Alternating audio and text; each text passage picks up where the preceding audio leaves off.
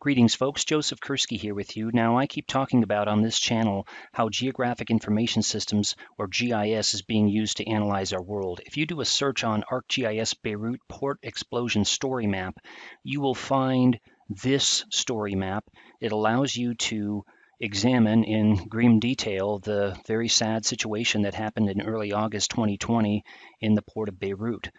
And this, as you can see, before and after imagery with a swipe capability shows you the extent of the damage.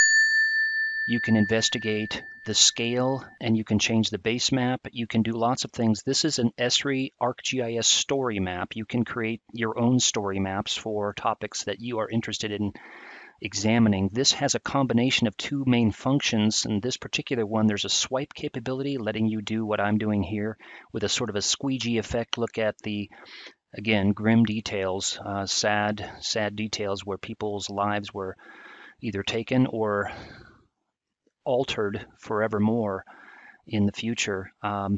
Loved ones gone, their own injuries, and so on. Along with this tabbed capability, as you see 1 through 12 in the upper left.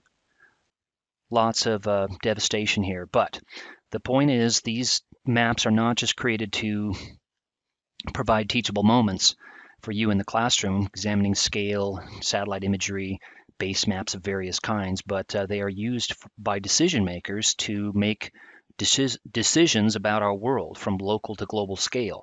And so when you're teaching with geographic information systems, yes, you're teaching about current events, and many of those current events are frankly sad events and they're grim. But you're also teaching that, yes, these tools are being used and they are increasingly being relied on in transportation, health, natural disasters, human-caused disasters like this one, and many other topics of concern in our world, from city planning to agriculture to sustainable tourism to biodiversity to energy to water. You can see the ship that was overturned in this case. But these maps are being used. And so students can have a good career in these mapping tools. Here you can see that the extent of the blast, and again, scale matters. So here's the extent of some building damage. You can see 9.5 kilometers away, there was some building damage, and then windows being blown out 24 kilometers away.